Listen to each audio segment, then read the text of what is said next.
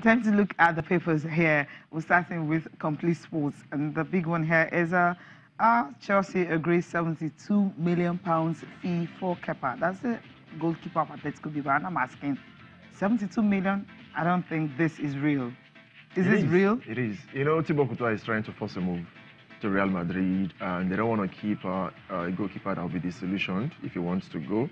Let go of him and bring in another world-class goalkeeper.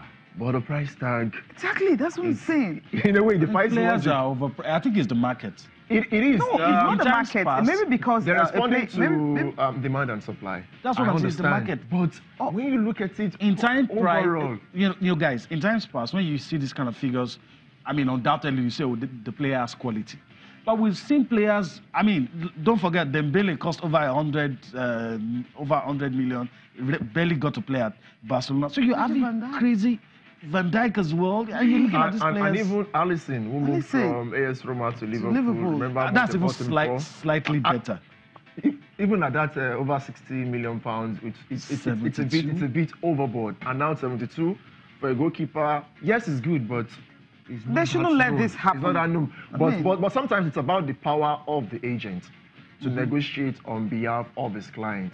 And Mino Raiola is the agent. So these clubs will go broke very soon. It will rate him high, get the best out of the club side, believing that they can afford to. And the club side will pay because they know they can make their money back in merchandise, ticket sales, and what have you, and provided he stays injury-free. I hope the deal sees the light of the day because Thibaut Courtois is almost done to leave. I hope the and deal they need is another world-class goalkeeper. Sorry? I hope the deal is reduced. This is just too much. Manchester United turning down Barcelona offer for Paul Pogba, so he's not going to go anywhere. Paul is remaining with...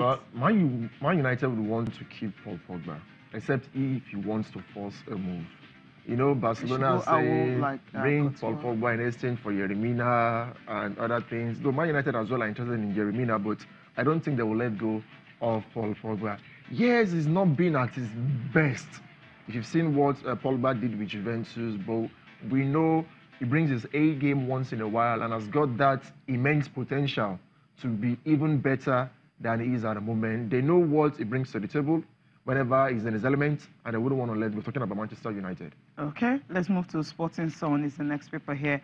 Okay, Sporting Sun's got a different headline than Complete Sport. It says Paul Pogba agrees a Barcelona move and Messi approves United star B.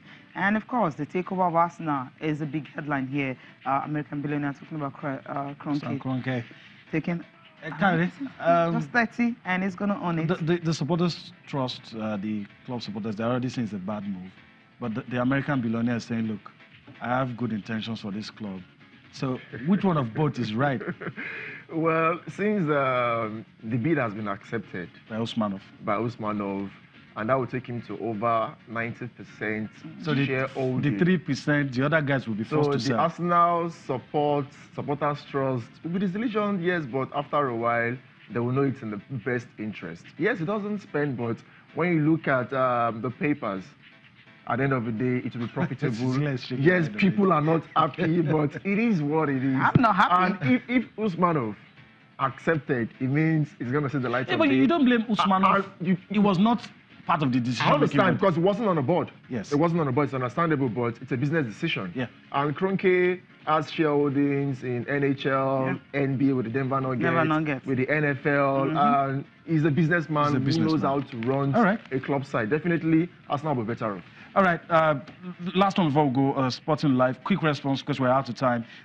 Sporting Live, a lot of stories in Sporting Live, but we'll take this one.